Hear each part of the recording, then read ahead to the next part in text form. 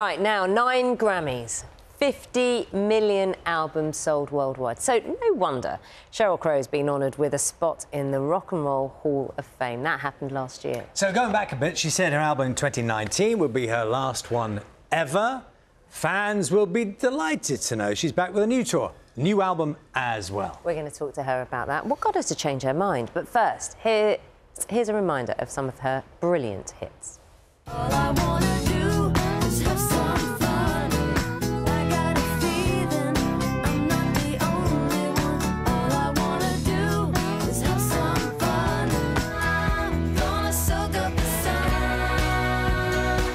I'm gonna tell everyone to lighten up.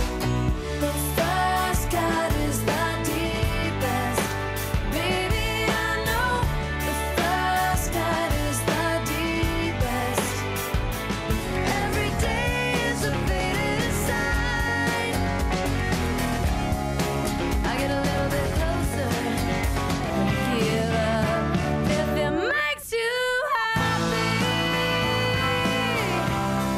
it can't be that bad.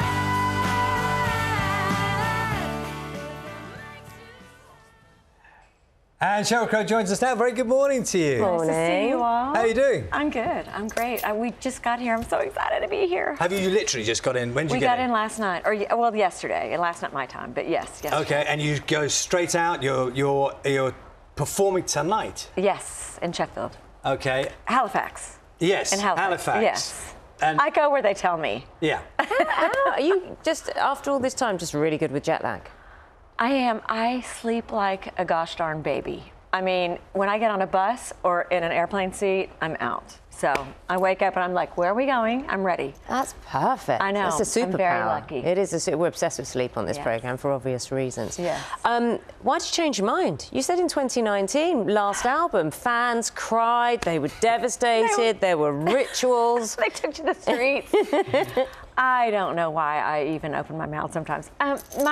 My feeling about albums is, and I still stand by that, is that albums as an art form, people don't listen to them like that anymore. You know, everything is streaming. I wind up on a playlist with Ice Spice and Zach Bryan. I mean, it's just very random. And if you're someone like me who grew up with albums, like poring over the album notes and producing myself, so I'm sequencing and like building a story and a travelogue, you know no one's gonna listen to it like that. But this record, because I was writing about things that were so in my consciousness and on my heart as a mom, I went up with all these songs that were from a moment. And I called my friend, who's a fantastic producer, and I said, I have these little screenplays. Will you produce them? Make them into great movies. I don't want to hear what I would do with them. And I gave myself the gift of letting somebody take them and make them into just incredible little scenarios. So. Paint us a picture of you writing this stuff, because you live on a ranch. I do. I live in Nashville on a farm, like 10 minutes from Starbucks. I mean, you can only have that in Nashville. And I would watch my kids go to school now that they're driving, and I would take my coffee to the back porch with my dogs and a guitar, and I would write. And, you know, I don't know about you guys, I'm a little bit of an older mom, and I remember life before cell phones and life before competing for your kids' attention, and now we have AI. And I just started writing about things that worry me about what they're inheriting. What's it going to mean to artists to be able to just like type in, I want to write a song that sounds like Bruce Springsteen and have it have these metaphors and have it cough it out to you, you know. What do they say to you about your fears? They say, Mom, you were born in the 1870s. They don't know anything different, you know. So, you know, when you sign up to be a parent, you want to guard their innocence. And it puts you in a position of being the police, where you're like going on and seeing what they're looking at, and I don't have a place to go except for music. Sheryl Crow style guide on that one, Yeah. then, because lots of parents watch this program and they'll know exactly what you're talking about. Yeah. So how do you go about it? Well, you know, I am not a tech wizard. it's funny, I told my kids, yeah, the reason I adopted you two is so that you could explain my telephone to me. You know, they have all kinds of parameters. They didn't get phones until they were 13. They didn't get social media until they were 15. So my 14-year-old is like, you know, why can't we have social media? And I tell them, look, I get my feelings hurt. You know, I don't like going on and seeing what people say that's mean. Do you read stuff? I don't. I try not to.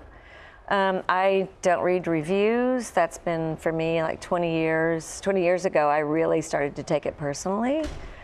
I explained to them we're humans and we have feelings, and sometimes people go on social media and write mean things. They can be people that don't know you, and also, do you want to go on there and see what people think are cool and compare yourself to that? Or I suppose in their case, read about their mum, which yes. you know, that's an added dimension, isn't it? Yes, it is. Yeah. Yeah. Let's listen to a little bit of your new stuff. Okay. I love this life. Don't wanna let this moment slip away. I love this life. Baby, we'll be talking about right now someday. Yeah. I read, Sheryl, that actually, when it comes to your music now, you're in such a good, comfortable place that you actually don't care what anyone thinks about your music. You're putting it out there and that's it. I haven't cared what people have thought for a while, only because I know That's sounds great. That sounds mean. No, but it sounds great. I think there's a Liberating. certain point where you kind of age out of being in the popular, you know, appealing to that demographic of like 16 to 32 or even younger. And at that point, you stop thinking about, well, do I have a single? Does it sound current? You know, all that sort of stuff that runs through your mind as an artist. For me, writing now is kind of a necessity. It's the place I work things out. And if no one ever heard this record, I would still be proud that I got it out of my system. Do you know what I'm saying? Yeah, some artists get a bit sniffy about talking about their early work. We had your song, All I Want to Do, playing in makeup this morning, and it instantly gets people into a good place. It's one of those songs, isn't it? You still love it. I have an immense amount of gratitude for that song, because there was a time when it would be just so annoying to have to play it. But that song took me to Israel, it took me to St. Petersburg, it took me to Bogota, it took me all over Asia, and I watch people who don't even have English as a first language try to barf out those lyrics, you know, and there's a lot of words in that song. So I'm grateful, you know, I have a whole body of work that people grew up with, and it is a gift. And you know? you're a Bond theme And writer. I'm a I Bond girl. Yeah, exactly. I think there's no bigger accolade. Forget all the Grammys. That was an you know, amazing thing. yeah. That was an amazing thing. And that's in perpetuity. You know, once you're part of that franchise, it's Yeah. fantastic. We were listening. We were playing them all in makeup this morning. Yeah, I mean, it's an amazing thing to get to do the thing that you love and actually have it take off. You know what I mean? And I look at what's happening now with kids and getting popular at on social media and the branding thing, and I think I wouldn't be able to do that. You know, It's a lot of work. it's a lot of work and it's very personal. I wouldn't be able to self-promote like that. Do you have, Sheryl, younger artists, and I'm thinking particularly maybe a female artist, Yeah. who come to you as the wise old head? I use that very loosely, that phrase. As the grandmother of rock and Do roll. you have that happen? Oh, I do, and I do not take it lightly. I mean, I can, without a doubt, say that there are shoulders of women whom I've stood upon, from Stevie Nicks to Linda Ronstadt and Bonnie Raitt, and I have picked their brains, and I've relied on them. To be able to hand that down is a gift beyond, you know. And I find myself sounding like a mom or a grandmother. You know, don't listen to what other people say. Stick to your guns. You know, demand your self-worth. And I look at Taylor, who's bringing the economy up in Liverpool. I saw that She's on your caused show an this morning. earthquake, or her fans caused You know, a little it's earthquake. really a beautiful thing to watch young females now say, "This is my worth. I know how to run a company. I know how to write great material and be a great role model. And so, yeah, it's wonderful. Wisdom, it's a good thing. Yeah. It's a good thing. Good Lovely thing. to see you here this morning. Thank you, It's Mike, great for to getting see up you guys. early for us this morning, because I know you're performing tonight. This is late for me. So. Okay, good. Sheryl's new album, Evolution, is out now.